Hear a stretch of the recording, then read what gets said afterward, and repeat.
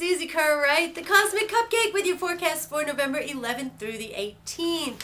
And I do want to wish all of the folks in the armed forces a happy Veterans Day. Thank you very much for your service. So a lot of my family served in many different wars. So I appreciate all of them and all of you who are out there. Anyways, let's get right to it here. It's our Void of Course Moons we're going to start with this week. We got a couple that are like right in the early morning hours, so probably not going to do too much damage shopping or signing papers during those hours, but I'll tell you anyways, just in case you're having any important conversations during those hours. If you are, you're probably drunk, so. But anyways, and neither one of you will remember. But our Void of Course Moons this week are going to be today at 6 p.m., Sunday at 6 p.m., and until tomorrow at 12:13 a.m., so pretty much for the rest of the evening here. Then the moon is going to enter into Secretive Scorpio. Wednesday, 5:39 a.m. to 5:52 a.m. is one of those little ones, and following that void, the moon will move into Expansive Sagittarius. Friday at 4:44 a.m. to 5:35 a.m. the moon will be void, and then it's going to move into more serious Capricorn.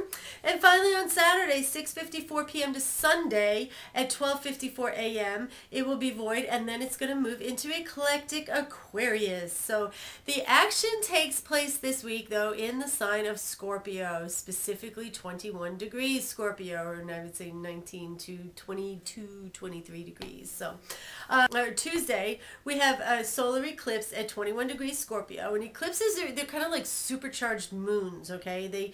They'll generally precede some major event too, so I'm still holding on. I still think there's going to be some sort of information that comes out about potentially where our allegiance is with other countries and stuff, just as a country. But anyways, that was something that we were talking about a couple of weeks ago. But just remember, whatever you do on an eclipse is going to have very long-lasting effects. So now new moons, just regular old new moons, are great for releasing the old and manifesting the new, correct? That's when you want to set your course for what you want to create over the next cycle or the next several months or whatever it is you're doing. But the thing about a solar eclipse or any eclipse is it's like an exclamation point on it. So it's supercharged energy. And if you manifest on that solar eclipse, it's like, wow, there's a lot of energy behind it. And again, long-lasting effects. So now the way you want to do that is you just do it just the same way you do a regular, new moon manifestation, whether you write it out or meditate on whatever you want to create or any of those things. So they work the same. It's just extra power. I don't know. It's kind of silly, but that's kind of what it is. So eclipses come in, they belong to things called Saros cycles, and it's periods that are familiar or reminiscent of each other. So this one goes back to, it's like a reflection of the one that happened back on November 3rd, 1994. So think back to where you were then, and notice if you're holding on to any old energy from that period of time or repeating any patterns or anything. Just kind of notice it and resolve to make the changes where it's necessary. So the stars are really giving you a lot of extra energy to move forward. And I found this great quote by astrologer Robert Wilkinson. I thought he described this eclipse very eloquently. He said, "The solar eclipse, this one, will have a huge impact on everyone for 3+ years. All eclipses shut something down, taking away elements of our lives no longer true for us. So over the next 38 months, many will go through endings while finding the role that they were born to play." So, and when you're talking about Scorpio energy, this is the deep, dark stuff. This is transformative energy. This is releasing things that may have been ingrained in you for years and years and years. Stepping into your own power. There's a lot of really very powerful energy behind it. Scorpio is intense. So you guys email me and let me know how it's working for you, what's going on, or what you're planning on manifesting if you want to share that. So go to my Astro Girl Susie page and like it, and you can post stuff out there on the page. Oh, it's going to be interesting for all, though. Mercury's still retrograde, as we know, and this week it moves back from out of Sag and backwards into Scorpio. So this may bring up some leftover business from like back in October. And the one last big change we have this week is Neptune, the planet of what the hell is going on, is going to be moving forward finally. It's actually stationed today, and it's going to start its forward movement, anytime now.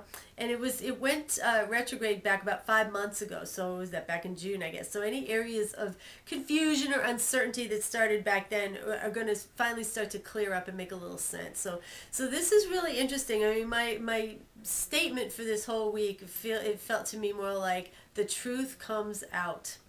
Not much more you can say about that. So hopefully your truth is all good. Aries, this week is a great week for you to advertise your talents. Taurus, you want to beware of jealousy. Get the facts first. Gemini, funds might be delayed now, but show them that you're serious, and then you may be able to get people to buy into whatever projects or ideas that you have going on that you need other people's resources for. Cancer, unexpected romantic encounters are on the plate for you this week, so let me know what happens. Leo, obligations at home are going to kind of bog you down. It's best to just finish them and move on. Virgo, people this week are going to be confusing to you. Now, generally, yes, humans are very confusing to you to begin with. They don't do things the way you want.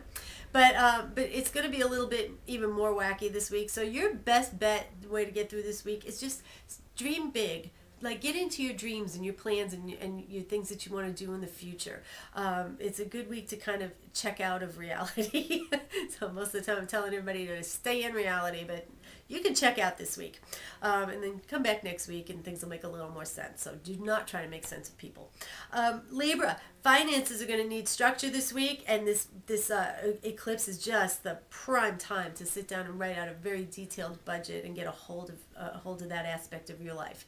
Scorpio, grab life by the cojones, people. This energy is about taking back your power. Sagittarius, the truth for you is definitely revealed, and you're released from the bondage of your past, and it's mostly about your personal truths. Capricorn, you realize how important some of your friends really are. So maybe time for some weeding of the friend garden there. Aquarius, intense changes at work. So you want to be inventive and stay one step ahead. Pisces, high intuition this week. This is going to be a very intuitive week for you. And also, though, it brings on tests of faith. So make sure that you walk your talk. People will be watching to see. So if you want to know how this upcoming eclipse and all of the other energies impact you personally, contact me. I'm so easy to reach, really. astrogirl12.com, astrologernashville@gmail.com, and schedule an appointment. I am available for readings, phone, Skype, email, whatever. You do not have to live in the Nashville area to get a reading from me. So until next week, that's all I got for you guys. Have a delicious week. Bye.